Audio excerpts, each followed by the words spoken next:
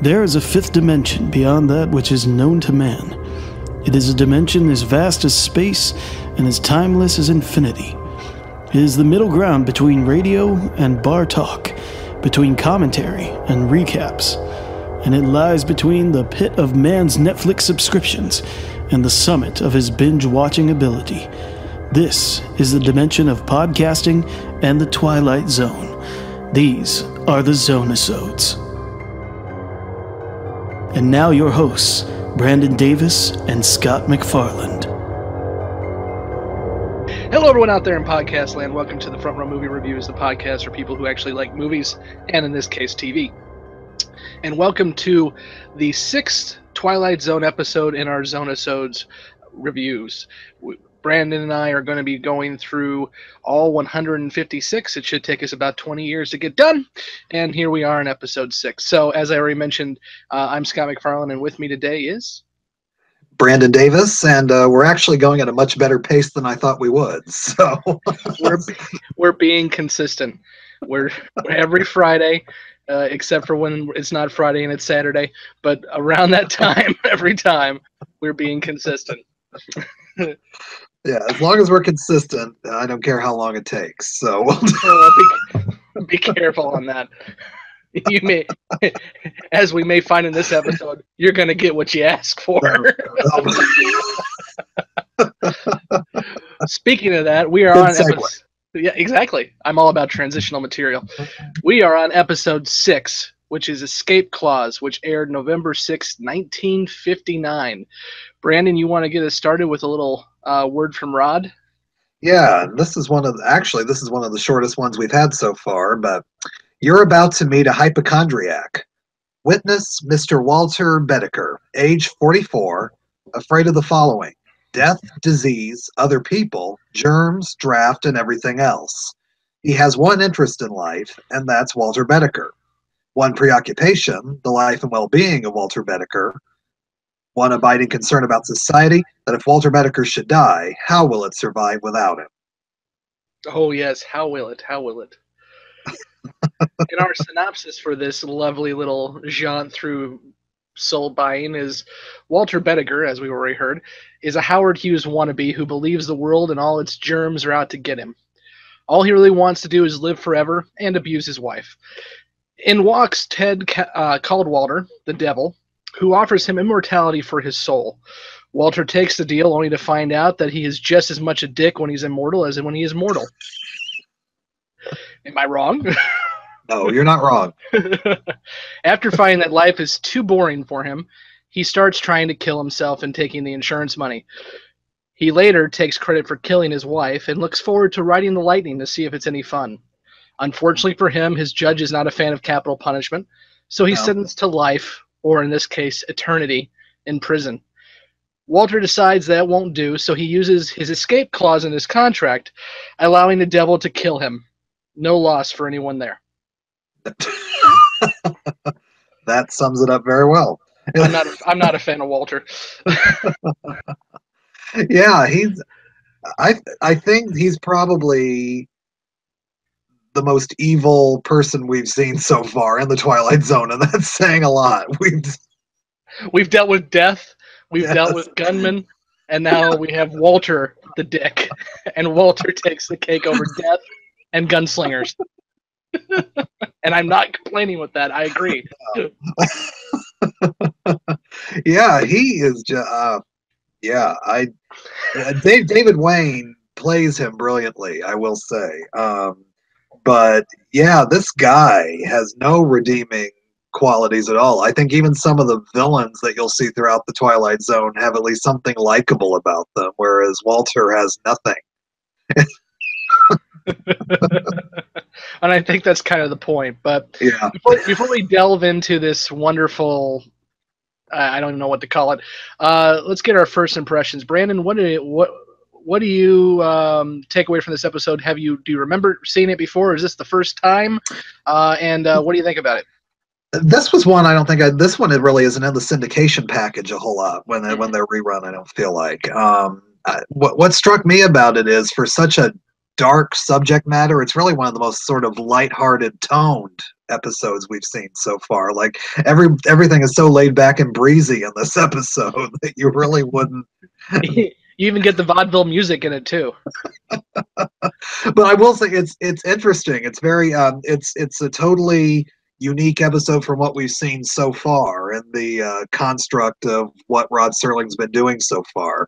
And what's interesting is I read a little piece of trivia here that this was actually one of the 3-episode package. This being this episode, Mr. Denton on Doomsday, and then The Lonely, which we'll be talking about next week, was actually the 3-episode package that Serling presented to potential sponsors for this show. So it's part of the 3-episode package that sold it to certain sponsors. So that's interesting. But if you look at the other 2, he really gave them a good variety of what the show is about. But yeah, this is really a unique episode, and really sort of, deals with one of the main themes that we talk about in Twilight Zone, getting what you wish for and how it's not always what it's cracked up to be.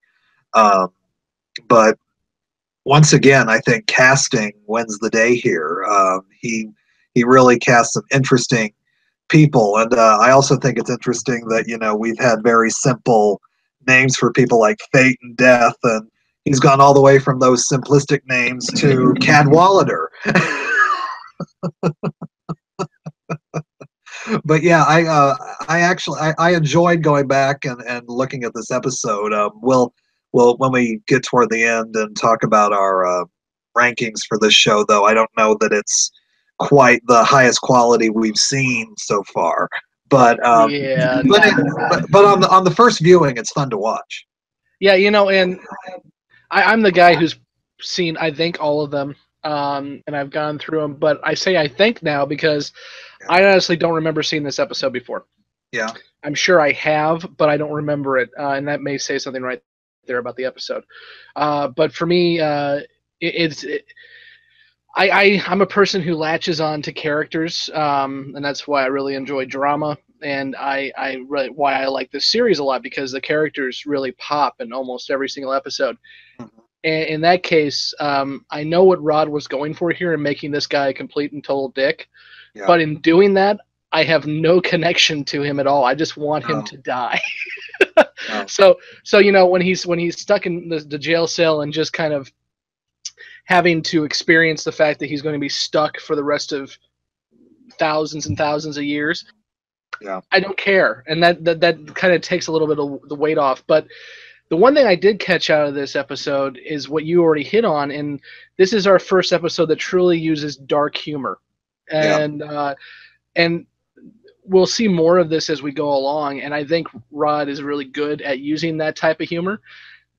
And it's very interesting that, we have the kind of gloopy comedic music. Right away this is going to be a lighter episode because there's no bass, there's no doom and gloom. It's just kind of aloof, and it kind of sets the tone well for sit back and relax. This is not going to be a heavy hitter, and it's not.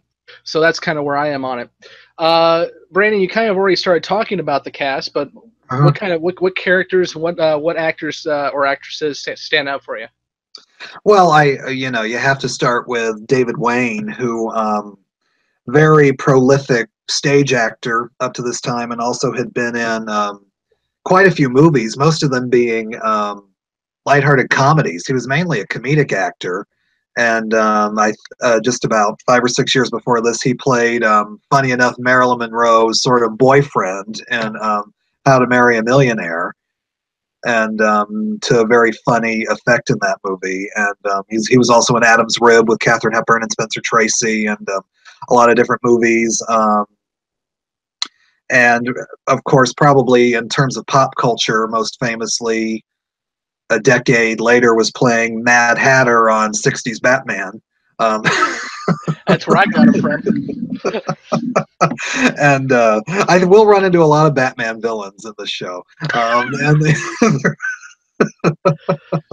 Burgess. I'm just waiting for Burgess. It won't be that long till we get there. No, but 2 weeks actually. But no, he's doing really the best with what's given to him. He wasn't really given a very 3-dimensional character here, and so you can tell he's trying to give him some levels, but they're hard to come by. I mean, just in the way that he treats his wife, and in the way that he talks to all these various people. But I do think he does do the best with what he's given, and as I said, this is not one of the A-list Twilight Zone scripts, but I think he makes it at least somewhat memorable, just because he's really good at playing a person with no redeeming value. Yeah, and I recognize him as the Mad Hatter. Yeah. And the other guy who plays the devil, Caldwater, Thomas Gomez. I didn't recognize him, but I recognized his voice, and I finally figured it out. And that is his last credit was from Beneath the Planet of the Apes, which I am a huge, and I don't know if you know this, so classics coming up maybe. I am a huge fan of the Ape series, like all of them. Okay. The originals, not Tim Burton. Okay, the good Planet of the Apes, and I think all of them are redeeming in some way. So when I heard his voice, I was like, he's one of the humans from Beneath the Planet of the Apes, and so that's where I got his voice from. Yeah, well, I knew I recognized him from somewhere too, and he's in one of my favorite movies. We haven't talked about it on classics, but Key Largo. He plays one of Edward G. Robinson's sort of goons, gangsters in that movie, and he turns up in a lot of those old Warner Brothers gangster movies because he just has that very imposing presence and face and everything. And I mean, he really adds a lot to this episode too. I think that the casting of David Wayne and him is what makes this episode at least somewhat memorable. Yeah, well, it's kind of a given that if you're going to be a mafioso, you have to be over 300 pounds, right? Yeah. Okay. And with greasy hair. Yeah, true. No, and I agree with you. I think the one scene that works for me in this is the scene where they're together for the first time and they're doing the contract. That little two-person, basically short play of the devil making a guy want to sign a contract is well scripted, and the actors are doing a good job. I wish the rest of the episode was like that. And it's funny if you look at it in contrast to the two-person scene that we had a few episodes ago with Ed Wynn and Murray Hamilton, totally different tone. Yes. Because Ed Wynn is a totally sympathetic character and David Wayne is anything but. So and I would argue that Death was a sympathetic character in that one too. He was just trying to do his job, whereas in the Devil is being the devil. Devil, yeah. And a package that you wouldn't necessarily associate with the devil. But just really, really fun. He does some really funny, shtick in that scene too. When he's, stamping the contract and everything, and all that smoke, pops out and everything. And Serling's trying to add some humor into this that doesn't always work, but the stuff that does is good. Yeah, no, I agree. One of the things that didn't work for me is the wife. I think the actress Virginia Christine isn't given much of anything to work with, and so I feel for her for that. But she's basically there to be the doting wife and to trip herself off a roof. I'm not entirely sure how that worked. Yeah, she's a klutz. Yeah, she's she shows up in certain movies in the '60s, and she's really good at playing nasty parts. Like she plays this sort of overtly racist character in Guest Who's Coming to Dinner, who's totally against Sidney Poitier marrying Katharine Hepburn's daughter. She also plays kind of this Nazi sympathizing maid in Judgment at Nuremberg. And so she was typecast as evil. Okay. Yeah. Good to know. So yeah, but she had an interesting career after this. But this part really doesn't give her a whole lot to do.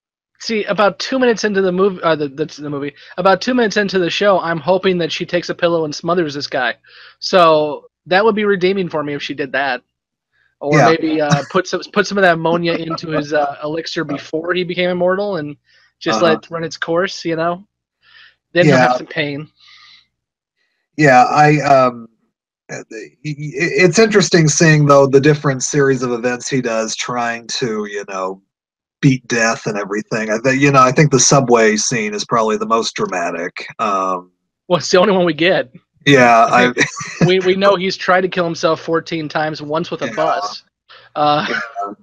And then you got the moments of like him trying to see if he has pain or not, putting his hands on the radiator and stuff like that. But I mean, if he wasn't going to go to jail for killing his wife, he was going to go to jail for insurance fraud at this point, wasn't he?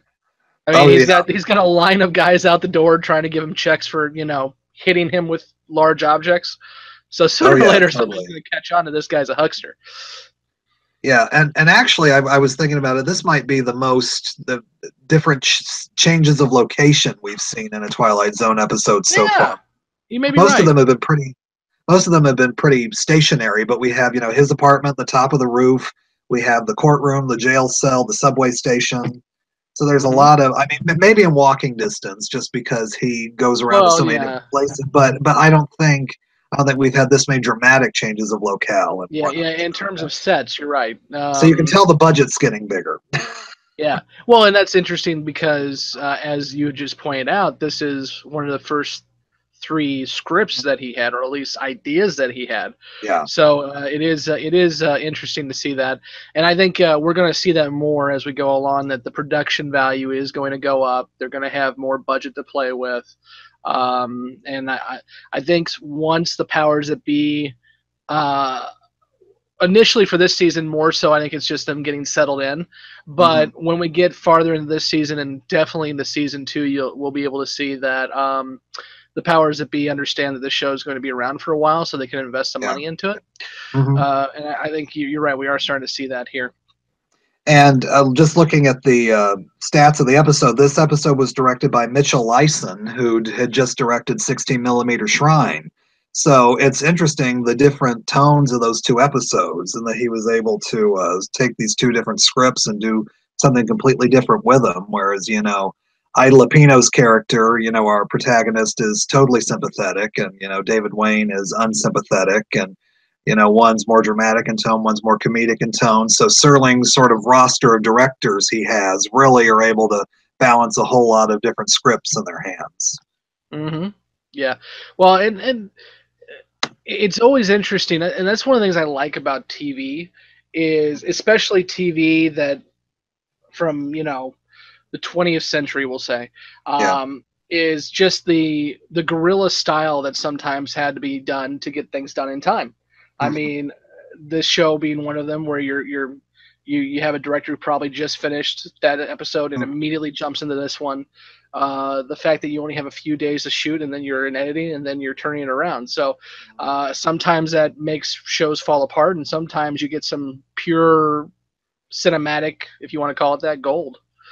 Well, and especially these filmed dramatic shows, because if you hear interviews and stuff, the schedules for them are just nuts. Having to get so much done in 1 week or whatever. If you're doing like a sitcom in front of a studio audience, that's a pretty easy schedule from what you hear. You come in, you rehearse, then you film it in front of an audience, and you get a couple days off. But hour-long dramas, and this show wasn't an hour yet, but film shows, they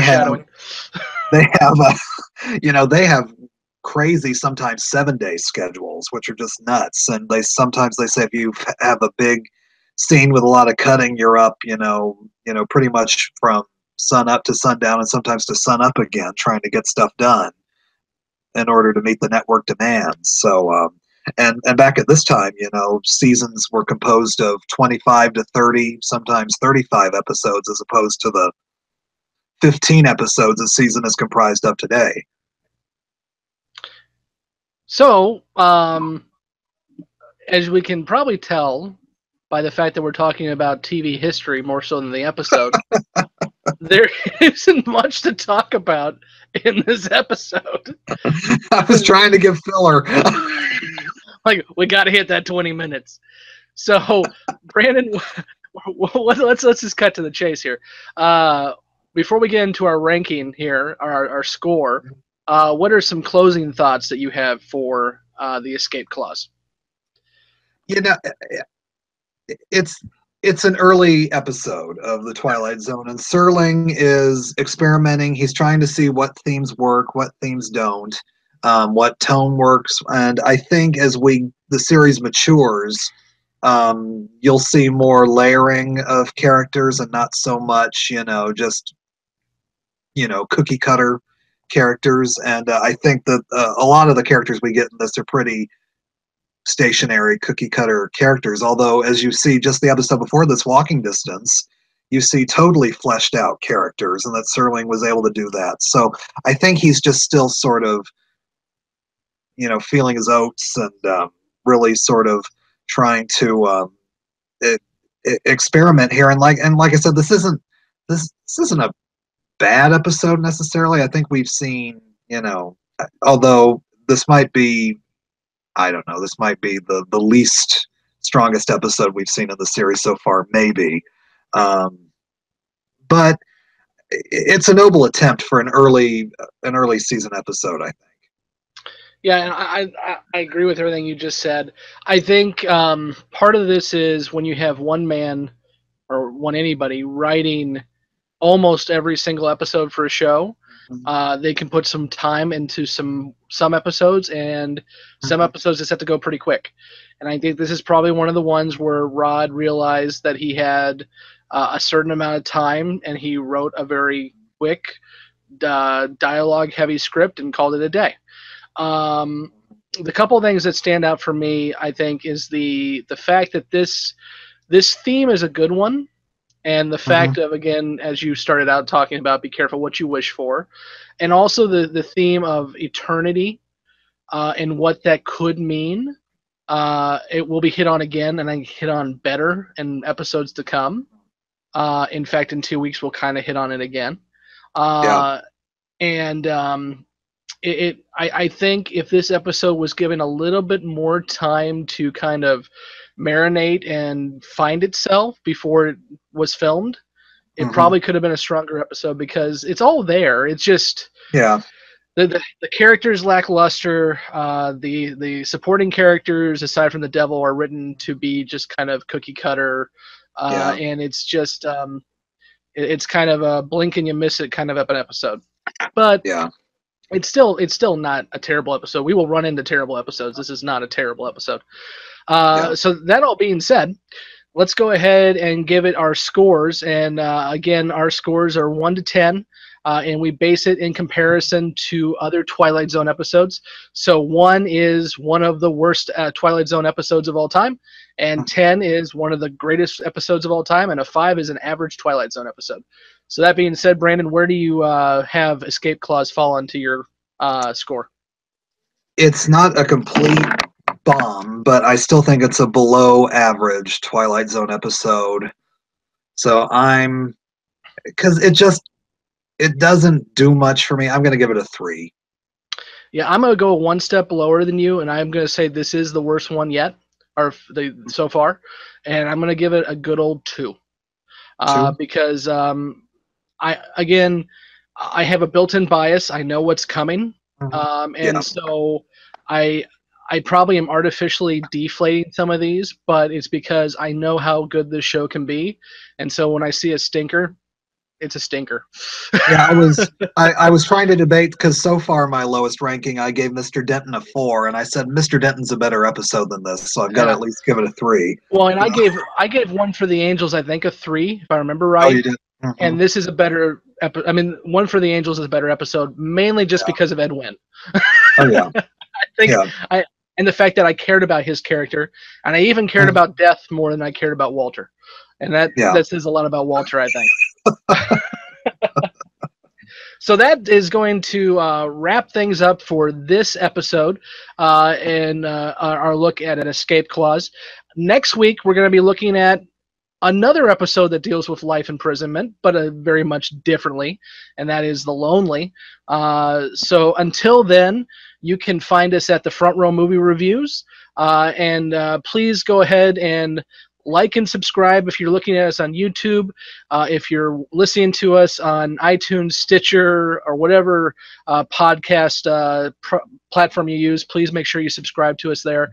We'll be coming out with these once a week. And Front Row also has some amazing, some great shows, including Brandon's Classics, my flashbacks, and a whole bunch of other stuff that the guys at the Front Row and a few of the women, we were actually just joking on our Logan review that we probably should have a little bit more diversity in the group.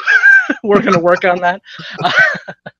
But until then, my name's Scott, and with me is Brandon Davis. And should I give Rod's closing? Oh yes. Here? See, this is what happens when I host a show. We fail. Go ahead and close this out with Rod, please. Sure. There's a saying: every man is put on earth condemned to die. Time and method of execution unknown. Perhaps this is as it should be. Case in point, Walter Bedecker, lately deceased, a little man with such a yen to live, beaten by the devil by his own boredom, and by the scheme of things in this, the Twilight Zone. And with so that, we will sign up there. Yeah. Yes.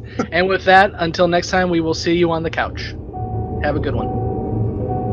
Thank you for listening to this episode of Zone-i-Sodes.